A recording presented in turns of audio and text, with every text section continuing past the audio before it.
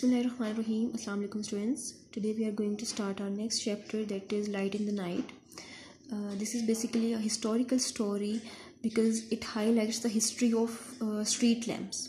Okay, and this story compares our life with the life of the people lived before 1700s, because in those times people did not have any lights. They would socialize under moonlight or and after that it is about how street lamps were installed and how they progressed. So let's begin with the reading. London is a major capital city. At night it glows brightly like most modern cities. So, this story is about London, okay, which is the capital city of the United Kingdom. Before the 1700s, London was much smaller than it is now. On cloudless moonlit nights, people would take advantage of the moonlight and go out to socialize. Socialize means they used to interact under moonlight. But nighttime in the city could be dangerous. You could trip. Trip means you can take a misstep, fall and injure yourself. Why? Because there was no light at that time, and there was only the source of light was moon. If you fell in the river, you could drown. You could be attacked or robbed by criminals who roamed the streets.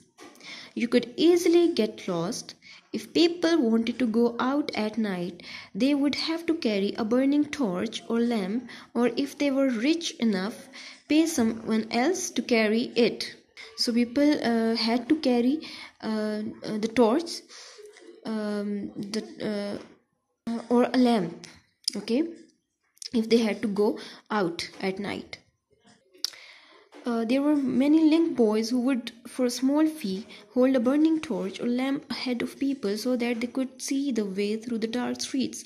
So link boys in those times, link boys were they were boys who were hired by the people, okay, to carry the torch or the flaming light. Some of these link boys were dishonest and would rob the people who had employed them and then run off and leave them in the dark. By the early 1700s, busy cities like London and Paris had street lamps in some areas. So street lamps were not, available early 1700s. Okay, in Paris, which had street lamps before London.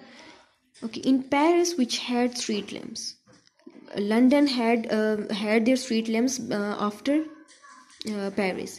The first street lamps were actually lights placed in the windows of houses. So first street lamps were the lights that were placed in the windows. Police enforced a law that said every house had to have a lamp burning in the window all night long. So they enforced a law. Enforce means to make it happen.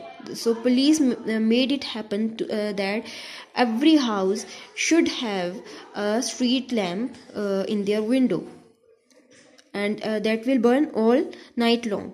If the lamp went out, means if it faint or die, people would have to get up to relight it or face being fined.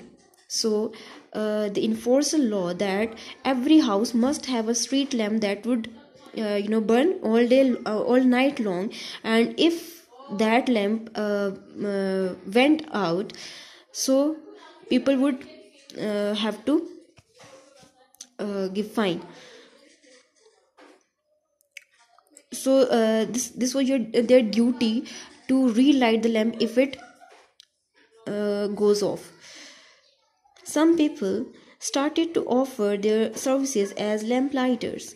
In return for payment, lamplighters would put up a lamp outside the house and make sure it was lit. The street lamps reassured people and made them feel safer. The authorities realized the benefits they brought and took over the installation and maintenance of them. All over Europe, the use of lamp post grew. In the 1700s, London grew rapidly and became the world's center of trade, manufacturing, and fashion. Business became important, and lights were needed to keep the city working and entertaining in the night. So once the London started progressing, they needed the light. Okay. By the late 1700s, London had so many street lamps that visitors to the city were amazed by them. The lamps were fueled by wax or oil that gave off an unpleasant smell and often dripped. Many people were employed as lamplighters because each lamp had to be lit by hand every evening. One German tourist visiting London in the 1700s wrote in his diary, "As it was quite dark when I came back the first evening, I was astonished at the admirable manner in which the streets are lighted up." The bright lamps made the city seem exciting and lively. The lamps are so near each other that even on the most ordinary and common nights, the city has the appearance of a festive illumination. So, there came a time when London was so much populated with all the street lamps. The lamplighters quickly became an important and valued part of society. This was because they often became a key figure in their communities. They would walk the same route twice a day, and as they checked, cleaned, fixed, lit, or put out the lights, they would notice what was going on around them. Many lamplighters helped to make their routes safer. Their job required energy, strength, agility, and reliability. Agility means ability to move quickly. They had to keep the lights clean, make sure the wicks were trimmed to the right length. Trimmed mean they were adjusted. Light tens of lamps in the evening and put them all out again in the morning. Many lamplighters were pleased to be guardians in their communities, and often the job would be passed on from parent to child. So the lampposts of London were designed with the bars sticking out on either side at the top so that the lamplighter could safely rest his ladder on them. Lamplighters moved quickly, carrying their ladder and going up and down it hundreds of times a day. This was the ladder.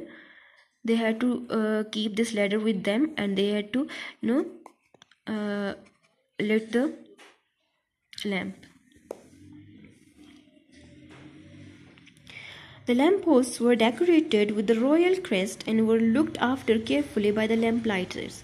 So, royal crest, all the posts where there were lamps, they were decorated with royal crest. This crest is it is a design used as a symbol of a high social class. Okay, so they all were decorated with a high social crest. When gas lamps started to be used from 1805 onwards, they changed the work of the lamplighters. The gas lamps were much quicker. So first there were the lamps, street lamps, which were lit by wax and oil. After that, there were gas lamps. Gas lamps took after their place. The gas lamps were much quicker to light and did not require lots of the work like the oil lamps, such as changing the smelly oil and replacing and trimming wicks, because the gas lamps were much quicker to light and didn't require lots of the work like the oil lamps, such as changing the smelly oil and replacing and trimming wicks. Some of the lamplighters felt their job wasn't the same anymore because they had only this job to stand at night to lit the lamps. Once gas lamps took the place, they felt that their job is not the same. Charles Dickens captured this feeling in the story The Lamplighters, when one character talks about the change from oil to gas lamps. I foresee in this the breaking up of our profession. So they are um, actually talking about their jobs. There is no more going the rounds to trim by daylight, no more dribbling down of the oil on the hats and bonnets of ladies and gentlemen. When one feels in spirits, any low fellow can light a gas lamp.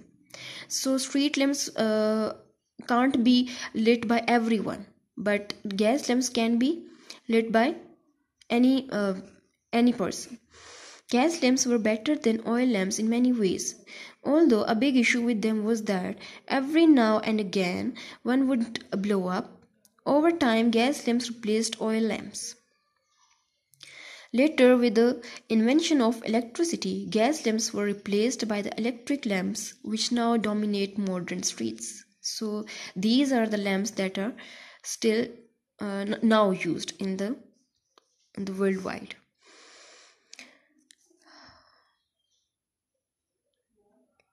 Today, there are still 1,500 gas lamps in London. 5 people are employed to operate them. They light them every evening and put them out every morning. These lights are carefully looked after because they are part of the city's history. Kensington Palace Gardens is the name of a long avenue in London. It is lined with grand old buildings and is lit entirely by gas lamps. There you can imagine what it would have been like in London during the time of Charles Dickens. So some street lamps, almost around about 1,500 gas lamps or street lamps are still lit in the palace gardens. Okay, so this is it. This was the history of street lamps.